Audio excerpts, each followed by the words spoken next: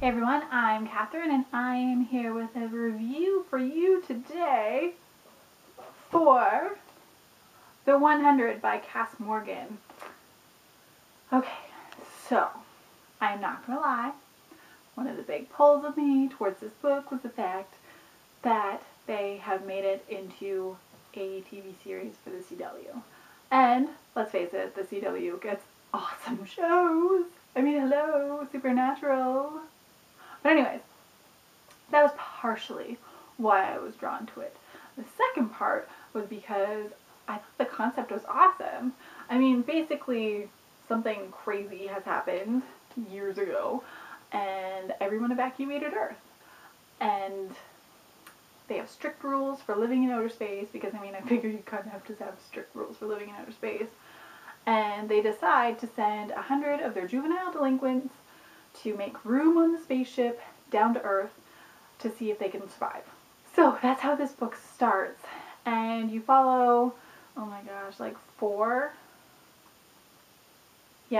main characters. You get Bellamy, Glass, Wells, and Clark, and those are the four main characters that you get different perspectives from their, you know what I mean. It's interesting because you see what's happening both places and see, you know, what the corruption is up top, and things aren't really as they seem, and all of this stuff. It's kind of awesome. This book, it was interesting. It took a little getting used to having constantly to switch between the four characters' perspectives. The nice thing though was that at least, I'm going to pull up like a chapter. Each chapter was, you can see that? Can you see that? Was named with who was speaking, and to my recollection they didn't switch mid-chapter, which was nice because then you'd be really confused. And even as it was, I mean, like, you don't generally read, you know, chapter 9 every time you're going and starting a new chapter. So it took me a second every chapter to just kind of flip that switch in my brain to register the fact that it was someone else talking. Reading the book was an experience. It was strange. I mean, okay, most of you, I'm sure, if not all of you, have watched the shows that are on CW, and they seem to have the same kind of like underlying script technique to them. And it was interesting because when I'm reading the book, it reads like a CW show. So, I mean, it's very visual in the fact that you can picture what's going on really well. Like the description oh, it's late. The description was awesome for, you know, the people and the places and the scenery and all of that stuff. And you get the same predictability that you get on your standard CW show as well. So, I mean, yeah, there were a lot of things that were thrown in that threw you for a loop, but at the same time, like, you knew either something was going to happen or you knew what was going to happen. So at the same time, you were prepared for it properly.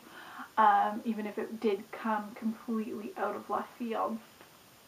So, I mean, that was I guess depending on your perspective, it's a pro and a con. I mean, for me it was a pro because I'm excited for the show, which starts in March. It'll be interesting to see how it translates between the two mediums.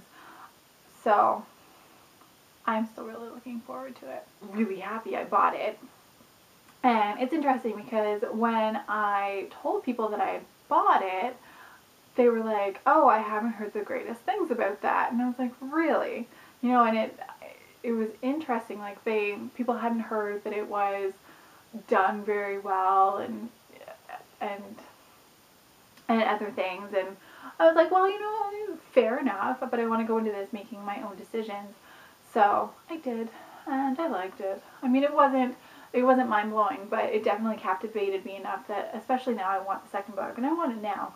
And with I definitely want to start watching the TV show, of course.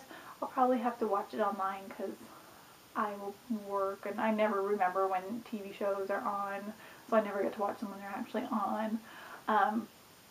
But yeah, it's definitely a show I want to give a try. If it's really bad, I probably wouldn't continue with it. But anyway, you never know until you try. So, that is was my review for the 100. I hope this video isn't like a million minutes long because I forgot to set my stopwatch. So until next time, guys, let me know if you've read it. Let me know what you thought, and let me know if you're excited for the new TV show coming up. And I'll see you soon. Okay, bye.